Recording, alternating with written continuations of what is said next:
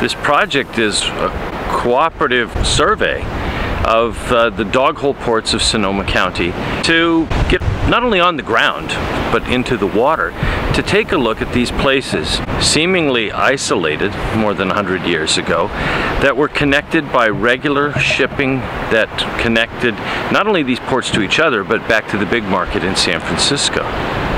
For the folks going to the Doghole ports, it was all about lumber. One of these coves shipped out 30 million board feet of timber, and that's because this rich marine environment nurtured huge groves of redwood as well as Douglas fir. Right where we're standing basically was a sawmill. Guys would go up, cut trees, drag them down, mill them, and then slide them right over to that point, and then on a chute, which was wire and wood and a huge platform that stuck out over the water, slide those down onto the deck of a ship that had sailed in and was anchored directly below the end of the chute.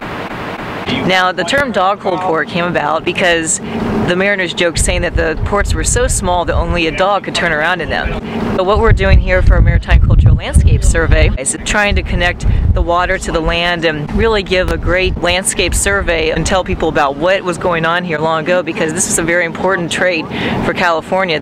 We are doing a combination water and land survey. So for the land portion, we have a team that's out there surveying, and they're recording all of the remnants of the Doghole ports, the iron pins and islets that are still in the rocks along the shoreline here. And then we have the underwater team, which I'm a part of, and we're out here on the research vessel Fulmar, and we're diving, looking at some of the shipwrecks that we already know about in the area. We're also trying to locate some new shipwrecks that were associated with this lumber trade. It's a bit like a detective story. It's really fun trying to put all the pieces together to solve some great mystery, and then when you finally do find the shipwreck, you have this great opportunity to be able to study it, record it, and learn from it, and piece together a bit more about the maritime history here in California. So why are there so many shipwrecks off of California? Well, there's a lot of shipwrecks everywhere. If you think anytime you have ships sailing near land, you're bound to have trouble. There's bad weather. Luckily we didn't have any of that today. And lots of submerged pinnacles. So if you figure, there were several hundred years of maritime traffic heading up and down the coast.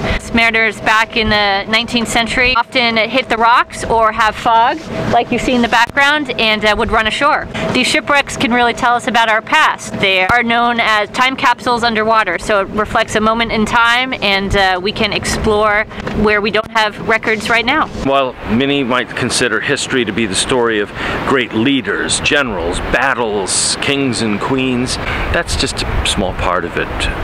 The real history is the stories that relate to how we as humans have worked with each other, how we've expanded across the planet, how we've survived, how we've created not just civilizations but lives for ourselves. And that is what history is all about. It's the history of all of us.